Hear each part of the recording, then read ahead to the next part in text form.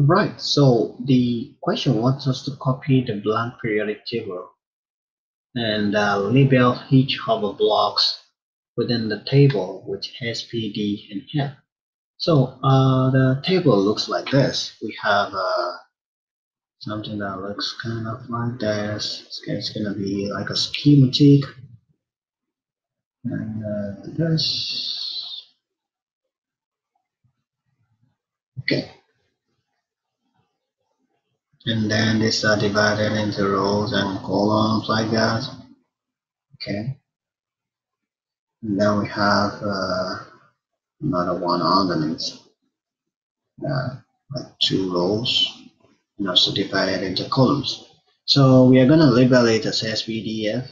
So this is S block, the first two block, then P block, there's 6, then D is between the S and P, and this whole block is called F.